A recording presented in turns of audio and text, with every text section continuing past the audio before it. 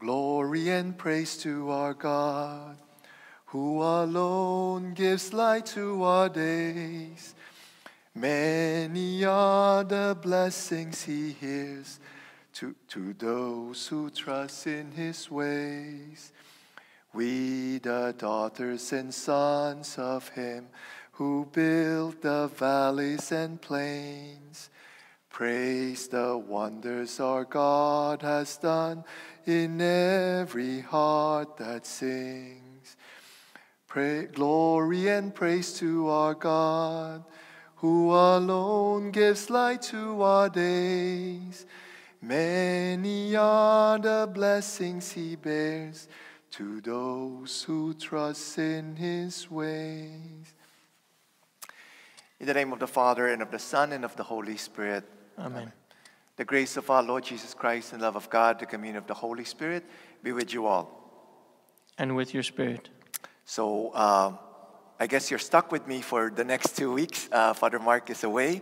So it's like the parent is away, so I'm the nanny. So I'm going to take good care of you this 2 weeks. And also, we don't have Catherine today, so it's just me and Cesar. So again, we're going to do this a more like a monastic style of Mass, wherein we will have more silence, okay? And as I've said, God could speak in the silence of our hearts, and as we have that longing and also pandering the word, this could be this Mass could be as good as the other Masses where we have a lot of singing. So brothers and sisters, let us acknowledge our sins and so prepare ourselves to celebrate these sacred mysteries. I confess to Almighty God and to you, my brothers and sisters, that I have greatly sinned in my thoughts and in my words, in what I have done and what I have failed to do, through my fault, through my most grievous fault. Therefore I ask Blessed Mary, ever Virgin, all the angels and saints, and to you, my brothers and sisters, to pray for me to the Lord our God. May Almighty God have mercy on us, forgive us our sins, and bring us to everlasting life. Amen. Kyrie eleison, Kyrie eleison, Christe eleison, Christe eleison, Kyrie eleison, Kyrie eleison. Let us pray. May your right hand, O Lord, we pray, encompass your family with perpetual help, so that defended from all wickedness by the resurrection of your only begotten Son, we may make our way by means of your heavenly gifts, through our Lord Jesus Christ, your Son, who lives and reigns with you in the unity of the Holy Spirit, one God, forever and ever. Amen.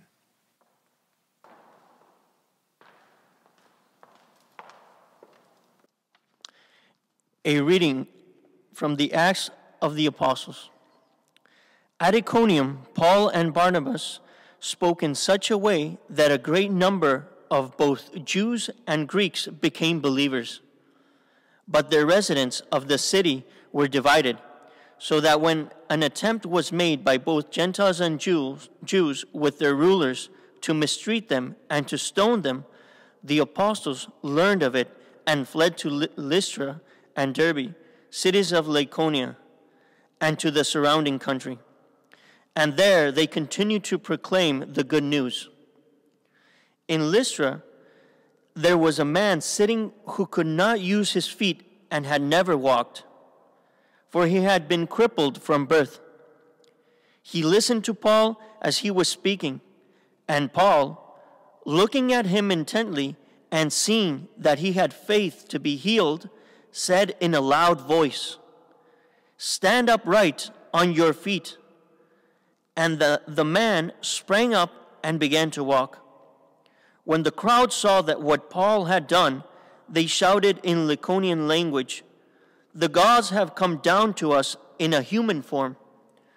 Barnabas they called Zeus, and Paul they called Hermes, because he was the chief speaker. The priest of Zeus, whose temple was just outside the city, brought oxen and garlands to the gates. He and the crowds wanted to offer a sacrifice. When the apostles Barnabas and Paul heard of it, they tore their clothes and rushed out into the crowd, shouting, "Friends, why are you doing this? We are mortals, just like you, and we brought you good news that you should turn from these worthless things to the living God, who made the heaven and the earth and the sea and all that is in them. In past generation, God allowed all the nations to follow their own ways, yet he has not left himself without a witness in doing good, giving you rains from heaven and fruitful seasons, and filling you with food and your hearts with joy." Even with these words, they scarcely restrained the crowds from offering sacrifice to them. The word of the Lord.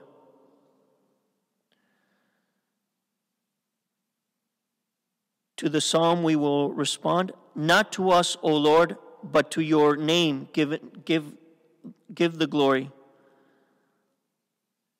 Not to us, O Lord, not to us, but to your name give glory, for the sake of your steadfast love and your faithfulness. Why should the nations say, "Where is their God?" Not to us, O Lord, but to your name give glory. Our God is in the heavens. He does whatever he pleases. Their idols are silver and gold, the work of human hands. Not to us, O Lord, but to your name give glory. May you be blessed by the Lord, who made heaven and earth. The heavens are the Lord's heavens, but the earth he has given to human beings. Not to us, O Lord, but to your name give glory.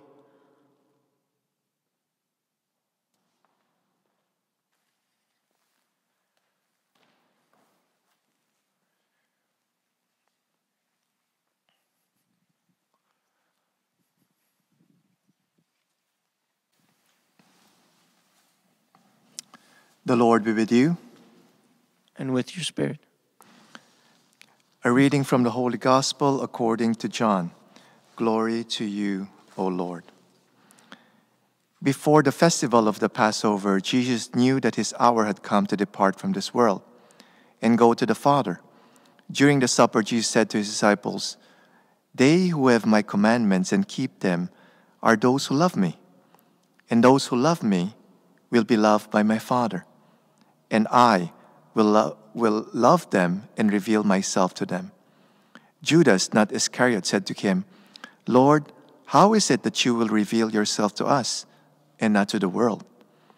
Jesus answered him, "Those who love me will keep my word, and my Father will love them, and we will come to them and make our home with them. Whoever does not love me does not keep my words, and the word that you hear is not mine, but is from the Father who sent me.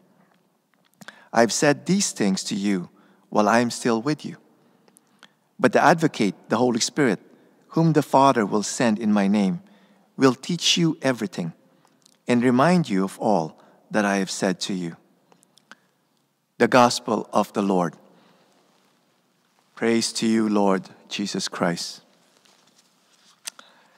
So in our first reading today, it says here that Paul and Barnabas, they were going to a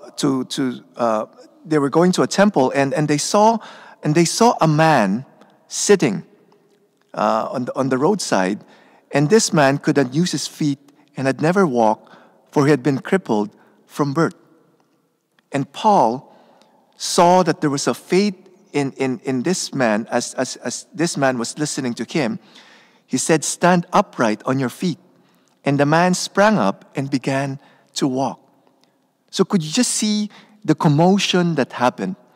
This crippled person who was crippled from birth, his family, friends, knew about his condition from birth. And he's there, I assume he was begging. People would pass by, and every day, day in and day out, they saw this crippled person there.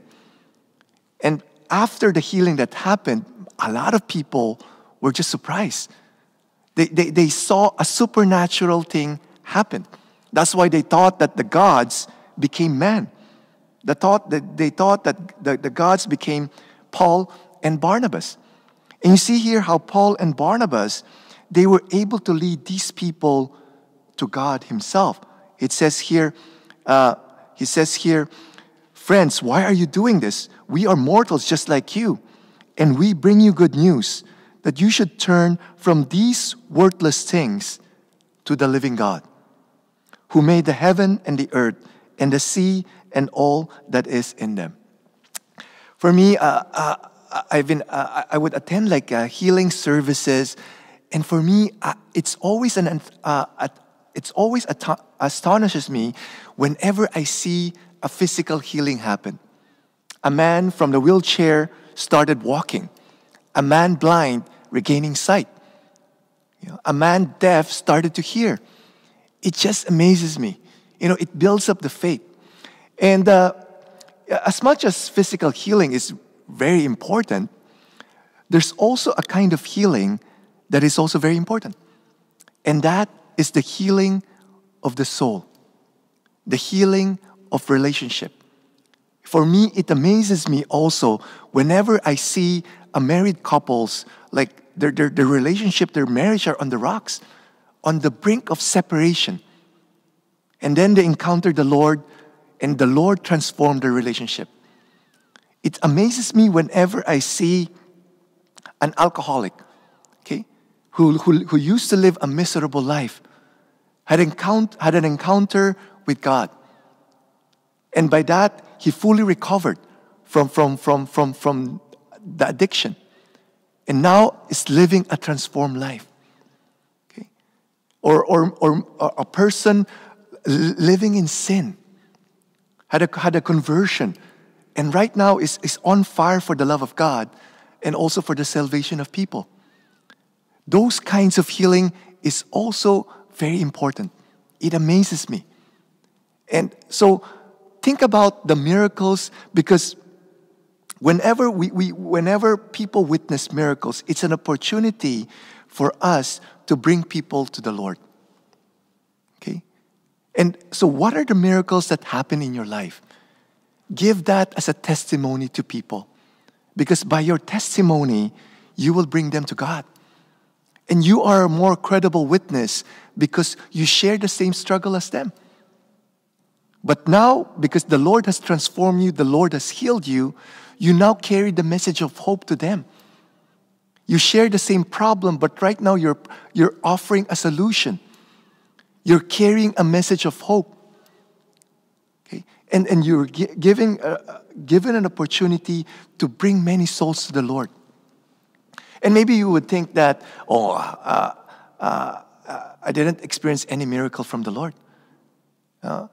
But even if you haven't experienced like big miracles in your life, just by your disposition in your life, in the midst of trials and difficulties, you experience peace, joy, and love, that's already a miracle. Because a lot of people are struggling, especially right now with the pandemic. A lot of people are experiencing fear, anxiety. And when they see that peace in you, that joy, that freedom, you have an opportunity to share to them the reason for that. And you're able to bring them to the Lord. Because the Lord is the miracle worker. If you could go to YouTube and type this song, search for this song, Waymaker. Beautiful song. And it says there that God is a miracle worker. And that's His nature. He performs miracles. He gives life to those who are dead. He gives healing to those who are wounded. He gives freedom to those who are in bondage. So we're given this opportunity to bring these people to the Lord who is the miracle worker. And when we give our testimony to them, what we're saying is that, we give glory to God, but what we're saying also when we give our testimony is that, Lord, do it again. Do it again to these people. What you have done in my life, do it again to these people and perform miracles to them. And by that, you will see many people turning back to the Lord.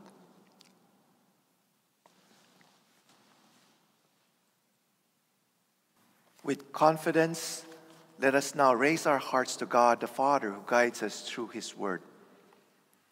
That the church may live the spirit of the gospel and seek God's will in her ministry of service, let us pray to the Lord. Lord, hear our prayer. That we may all work for justice and human dignity, especially for the weak and the poor, let us pray to the Lord. Lord, hear our prayer. That as a community we may support and uplift one another with the love and gentleness which the Lord has shown us, let us pray to the Lord. Lord, hear our prayer. That those who are sick in mind, body, and spirit may find complete healing, let us pray to the Lord. Lord, hear our prayer. That the dead may enter the place Christ has prepared for them, let us pray to the Lord. Lord, hear our prayer. For the special intentions of this Mass, for all the souls in purgatory, offered by Claude and Ida Bouchard, let us pray to the Lord. Lord, hear our prayer. Almighty Father, hear our prayers and open our hearts to welcome and love our needy brothers and sisters. We ask this through Christ our Lord. Amen.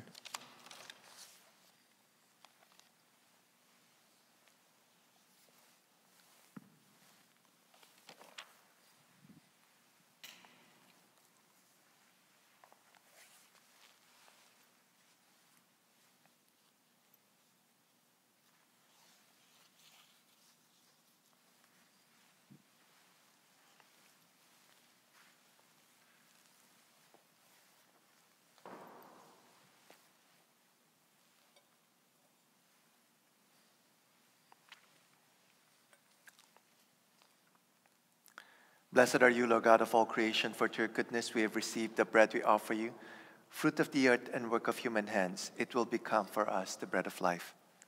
Blessed be God forever.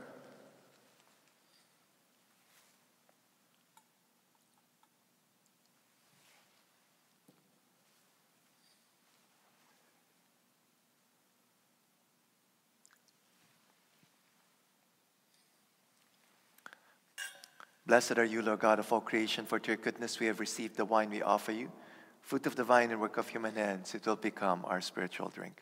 Blessed be God forever.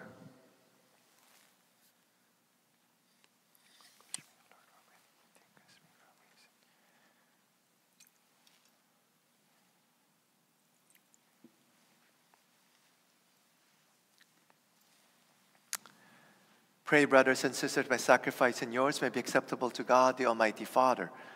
May the Lord accept the sacrifice at your hands for the praise and glory of His name, for our good and good of all His holy church.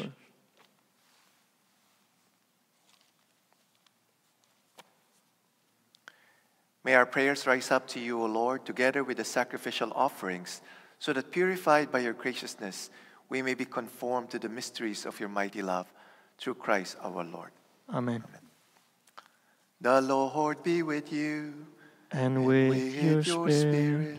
Lift up your hearts. We lift them up to the Lord. Let us give thanks to the Lord our God.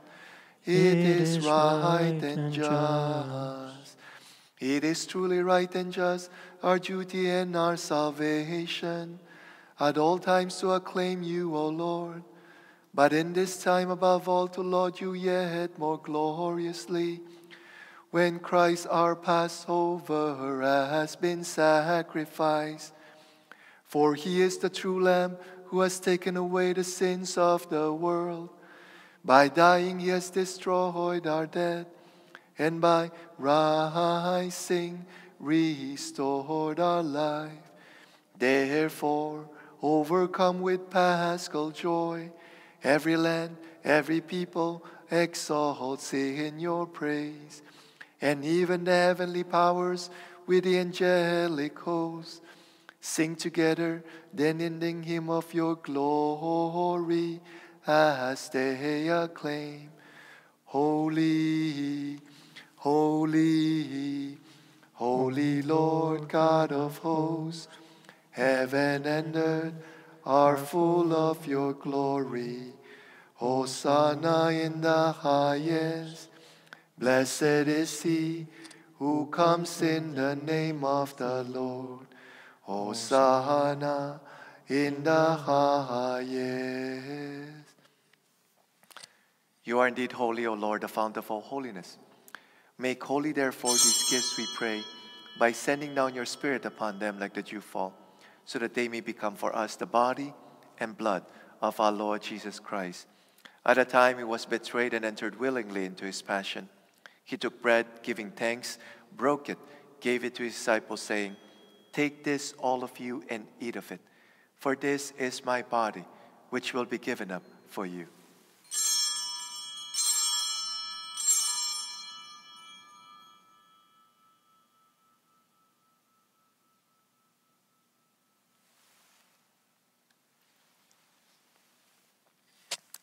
In a similar way, when supper was ended, he took the chalice, and once more giving thanks, he gave it to his disciples, saying, "Take this, all of you, and drink from it, for this is the chalice of my blood, the blood of the new and eternal covenant, which will be poured out for you and for many, for the forgiveness of sins. Do this in memory of me."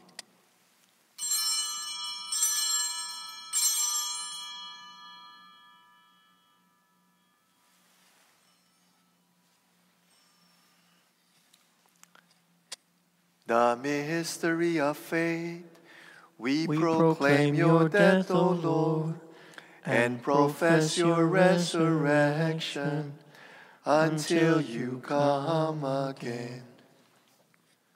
Therefore, as we celebrate the memorial of his death and resurrection, we offer you, Lord, the bread of life and the chalice of salvation, giving thanks that you have held us worthy to be in your presence and minister to you. Humbly we pray that, partaking of the body and blood of Christ, we may be gathered into one by the Holy Spirit. Remember, Lord, your church spread throughout the world. Bring her to the fullness of charity. Together with Francis, our Pope, Terence and Marcel, our bishops, and all the clergy. Remember also our brothers and sisters who have fallen asleep in the hope of the resurrection, and all who have died in your mercy. Welcome them into the light of your face. Have mercy on us all, we pray, that with the Blessed Virgin Mary, Mother of God, with blessed Joseph, her spouse, with the blessed apostles, and all the saints who have pleased you throughout the ages, we may merit to be co-heirs to eternal life, and may praise and glorify you through your Son, Jesus Christ. Through him, and with him, and in him, O God, Almighty Father, in the unity of the Holy Spirit, all glory and honor is yours forever and ever. Amen. At the Savior's command and formed by divine teaching, we dare to say, Our Father, who art in heaven, hallowed be thy name. Thy kingdom come, thy will be done on earth as it is in heaven.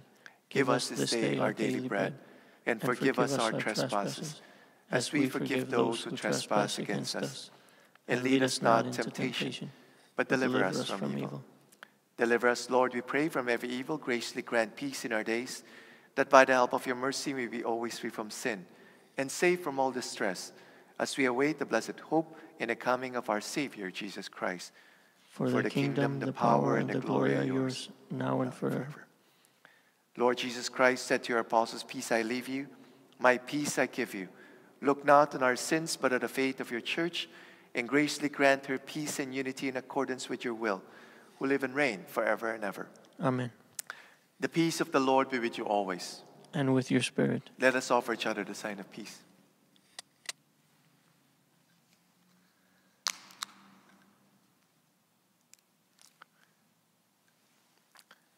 Agnus Dei, qui tollis peccata mundi, miserere nobis. Agnus Dei, qui tollis peccata mundi, miserere nobis. Agnus Dei, qui tollis peccata mundi, dona nobis pacem.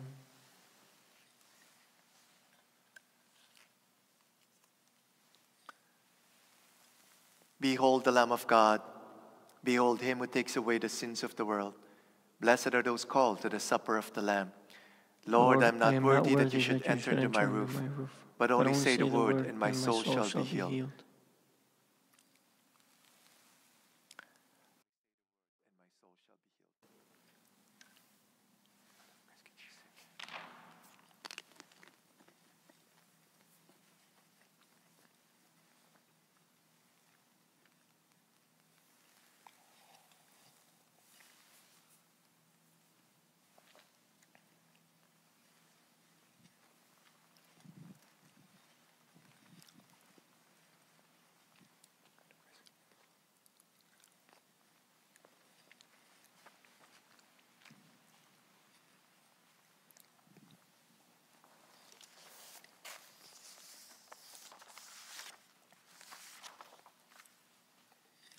Act of spiritual communion. My Jesus, I believe that you are present in the most holy sacrament. I love you above all things, and I desire to receive you into my soul. Since I cannot, at this moment, receive you sacramentally, come at least spiritually into my heart. I embrace you as if you were already there, and unite myself wholly to you. Never permit me to be separated from you. Amen.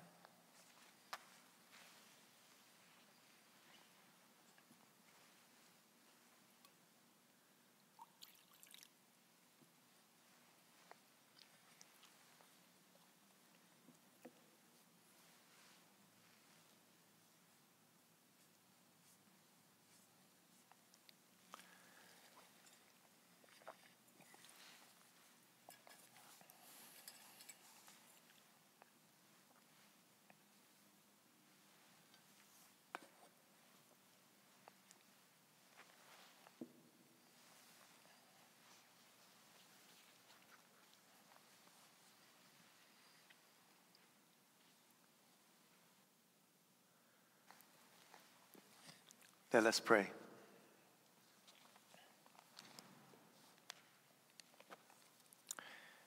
Almighty ever-living God, who restore us to eternal life in the resurrection of Christ, increase in us, we pray, the fruits of this Paschal sacrament, and pour into our hearts the strength of this saving food.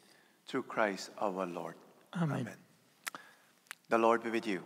And with your spirit. May mighty God bless you, the Father, and the Son, and the Holy Spirit. Amen.